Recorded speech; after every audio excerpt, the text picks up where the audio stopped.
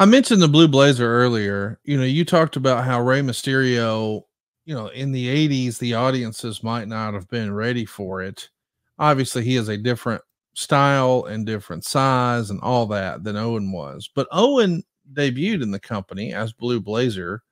And I mean, I'll never forget watching that WrestleMania 4 or 5 match on just repeat with him and Perfect. But I guess it was 5. I wanted to ask you, why don't you think the Blue Blazer had more success in the WWF in the 80s? I mean, I know we tried it much later, but I'm saying the 80s version, like, was Vince just not in favor of a masked wrestler back then? Or because you had all these over the top gimmicks. I mean, we had a dude with a bird and a dude with a snake, and we've got all these bright, colorful characters. The Blue Blazer, why didn't that click more, do you think? I just don't, the audience didn't buy it. Audience didn't care for it. Owen was a great worker. Oh yeah, Owen did all these spectacular moves and spectacular things, but you know, it was a nondescript character that just the audience didn't buy. It's as simple as that. Sometimes the audience just doesn't buy it. Well, for whatever reason, they didn't really buy Big Van Vader in the WWF, but he too was a masked wrestler, but it is a mask of a different sort. Of course, he wore the giant head gimmick that sprayed the steam. I mean, that was quite a presentation that we saw in Japan and in WCW. But what we really saw once he was wrestling, and certainly through all of his WWF career, was the Vader mask. It's unlike a lot of other masks. I mean, you're not really hiding the identity. What do you think of the Vader mask? Well, I liked it, you know, but even before that, Vader did wear a mask. Oh, sure. You know, and he did wear a mask. He wore the eating mask, maybe because he liked to eat before he went out. But you know, he did wear a mask, and then I think that the Vader mask, you know, made out of leather was 1,000 times cooler and added to the mystique of Vader, because he's scary looking anyway.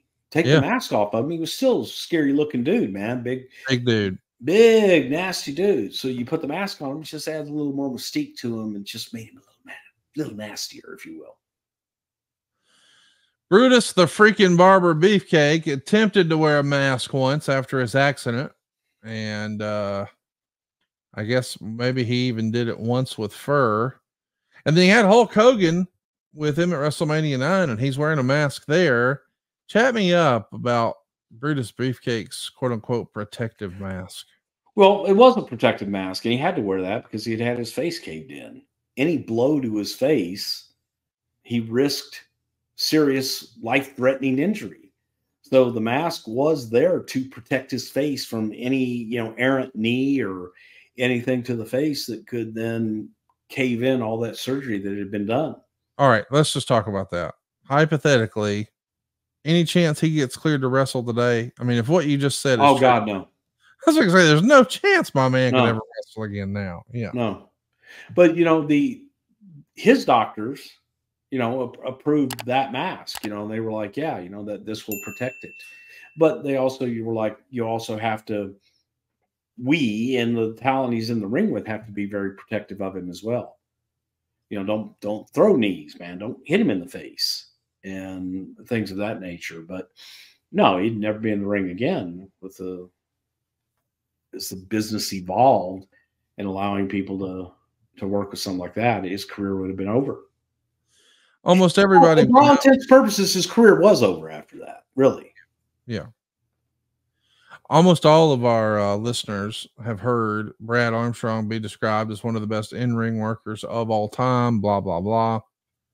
He also wore the Bad Street gimmick, and then maybe more famously, Arachnaman. Did you ever see Arachnaman for WCW? What did you think of that? Thought it was horrible. Just a rip-off Spider-Man. I mean, it's almost as bad as when you guys did the Ninja Turtles. Horrible. We didn't do the Ninja Turtles. You did once. No, we didn't. You tried it. It didn't air. No, we didn't. We just let them go out and do their little gimmick that they did on Independence. But that was not something that there was no way. There was absolutely no way that ever would have been considered for television. Right. Like ever. But it did happen in a WWF ring. Yeah. Okay. Sure did.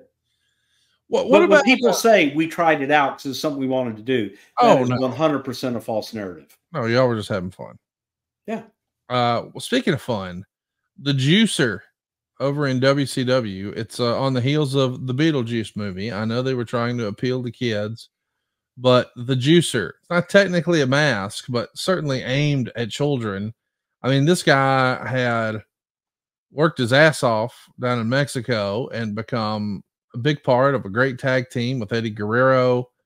Obviously, lots of controversy with Mr. Barr as well. But what'd you think of the Juicer presentation? I felt bad for Art. He was an incredible talent. Had some issues, but it was, it was a territorial gimmick where everybody was in on the joke because it was Art Barr, that they did in Portland. That, again, man, it worked because it was Art Barr doing it in Portland. You know what I mean?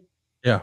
The gimmick was not something that you could take national. It wasn't something because of the story. You had to understand the story with Art and going away and he's the Juicer now, and same thing as the Midnight Rider gimmick and everything. So everybody went in on the joke, and it just came across kind of goofy.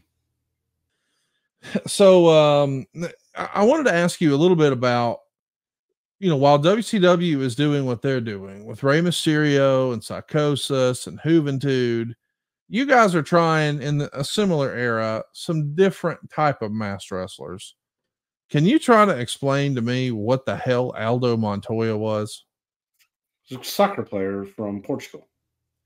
Why is he wearing a mask if he's a soccer player? Why isn't he wearing like Umbros? Because he was such a big soccer player that, by God, you had to hide his identity. Jeez. Is that hard to explain? It is. Well. Hey, it's Conrad Thompson here to tell you a little more about what adfreeshows.com is all about. Get early, ad-free access to more than a dozen of your favorite wrestling podcasts every single week, starting at just $9. That's less than 20 cents an episode each month. And yes, you can listen to them all directly through Apple Podcasts or your regular podcast apps. How easy is that? Ad-free shows also has thousands of hours worth of bonus content and docuseries like Title Chase, Eric Fires Back, Conversations with Conrad, and The Insiders. Plus new series like The Book with David Crockett, Monday Mailbags with Mike Chioda and Nick Patrick, and a whole lot more. And you want to talk about early? You can't get any earlier than listening to the shows live. You can be a part of the live studio audience as we record the podcast. Plus, ride shotgun alongside your favorite childhood heroes for live watch-alongs, Q&As, and other interactive experiences every single month. Come on now, see for yourself what thousands of other wrestling fans from around the world have discovered, that adfreeshows.com is the best value in wrestling. Check it out today, and hey, when you do, the first week is completely free. adfreeshows.com.